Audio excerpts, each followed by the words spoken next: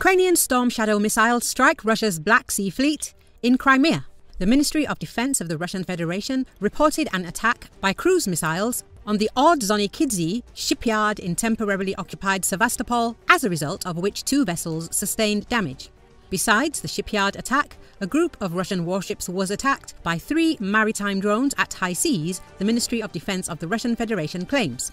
At the same time, OSINT analyst Oliver Alexander claims a Kilo-class submarine and Bucha-class landing ship were seen going up in flames in the shipyard's dry dock.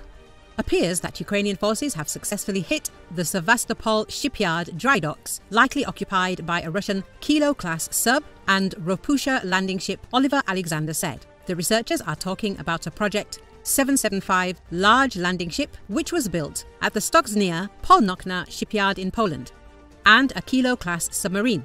A prominent Russian military blogger said the attack on the Sevastopol shipyard was carried out by the Ukrainian Air Force, which launched 10 Storm Shadow cruise missiles at the facility. The Storm Shadow, jointly developed by the United Kingdom and France, is a cruise missile with stealth capabilities and is the longest-range weapon in Kyiv's arsenal.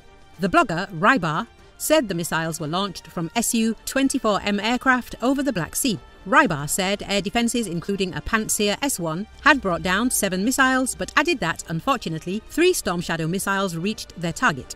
The landing ship, Minsk, and the submarine Rostov-on-Don, which were in dry dock, received varying degrees of damage. Lieutenant General Mikhailo Oleshchuk, commander of the Ukrainian Air Force, has thanked Ukrainian pilots for explosions in temporarily occupied Sevastopol. Sevastopol has come under repeated attack from Ukrainian missiles. The port city is strategically important for the operation of Russia's Black Sea Fleet, which is headquartered there.